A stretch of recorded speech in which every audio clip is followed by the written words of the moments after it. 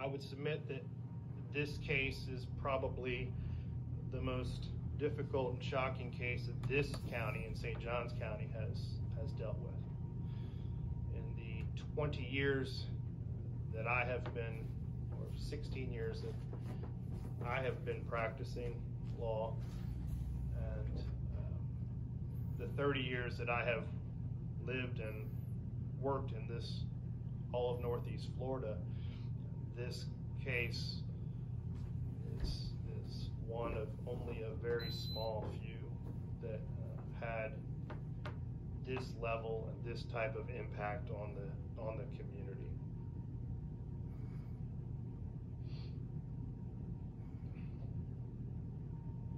This court gives this factor great weight. As to the last two remaining factors, the effect, if any, of immaturity, impetuosity, or failure to appreciate the risks and consequences of the defendant's participation in the offense, and the effect of the crime, murder that is rare, it's unique, and the nature and circumstances of the offense committed by the defendant. These factors are somewhat combined.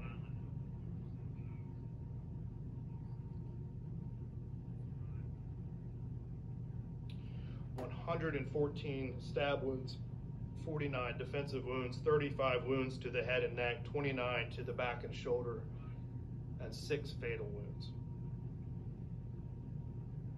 This court has reviewed and seen more than its fair share of autopsy photos. The autopsy photos in this particular case were particularly difficult.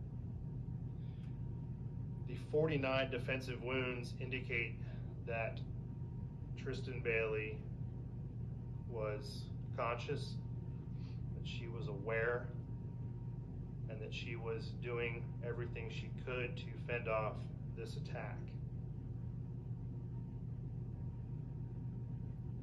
She suffered a painful, horrifying death from someone that she trusted. Her screams were most likely stifled by her own suffocating lungs. He lured her into a secluded place in the woods near his home, a person that she trusted, and he led her there under false pretenses. There was a heightened level of premeditation in this case. Based on the prior statements that he made to his girlfriend and his friend, he indicated that he was going to kill someone. At which point he determined that it was going to be Tristan Bailey, I don't know. But there was going to be a victim. He indicated that how he was going to do it, that he would take them into a wooded place, that he would stab them, he would kill them and then run away so that he could keep on killing. He told his best friend that he wanted to kill someone to see what it felt like, and he wanted to watch them bleed out. This particular crime was committed with the weapon of choice as a knife, which he nicknamed poker. That required a up-close, personal,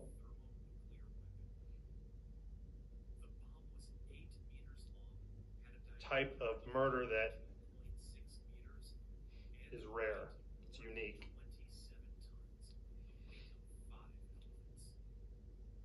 The court accepts that in 2019, of all juvenile arrests, only 7% were violent and only 1% of those were homicides. This crime is clearly an outlier, and it was shocking, and it is shocking to the conscious. This court finds that the defendant's participation in this offense was not the result of immaturity or impetuosity. He understood the risks and consequences of his actions. He previously told his girlfriend that he was going to do this. That clearly shows that he had been planning it. He attempted to cover it up by disposing of the murder weapon and throwing it into a lake. He then attempted to conceal evidence by hiding his shoes and shirt and jeans, taking a shower, stealthily entering his home, and then the actions immediately after, with the Snapchat videos in the back of the police car and the story that he made up about pushing her and her hitting her head, which was clearly refuted by the video evidence in this case. All of that shows, and this court finds, that this was not an immature or an impetuous type of crime. It makes it unique. It makes it extraordinary.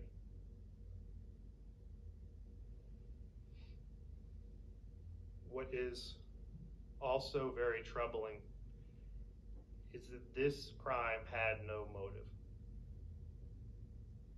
This was not done out of greed.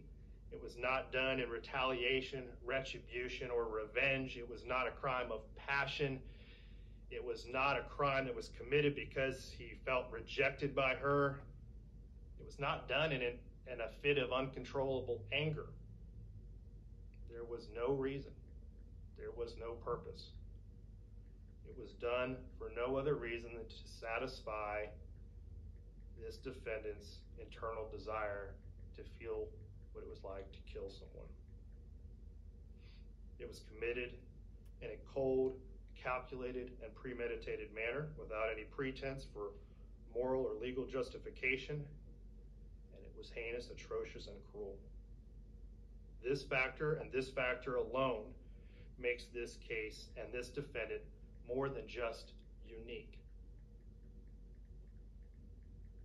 It is for this reason and all of the reasons previously stated that leads this court to the conclusion that there is only one appropriate sentence in this case. Mr. Fucci, if you and your attorneys would please rise. Counsel, is there any legal reason why this court cannot impose sentence at this time? No, sir. Mr. Fucci, having entered a plea of guilty to the crime of first-degree murder, I adjudicate you guilty of the premeditated first-degree murder of Tristan Bailey. I sentence you to life in prison. Because of your age, you are eligible for review of the sentence in 25 years.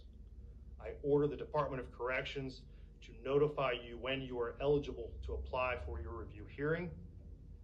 Madam Clerk, if you will please impose the minimum fines and court costs. Mr. Fucci, you have 30 days to appeal the legality of this court's sentence. If you wish to appeal but cannot afford an attorney, one will be appointed for you. You will be taken back to the Duval County Jail and then transported into the Florida State Prison System. We are adjourned.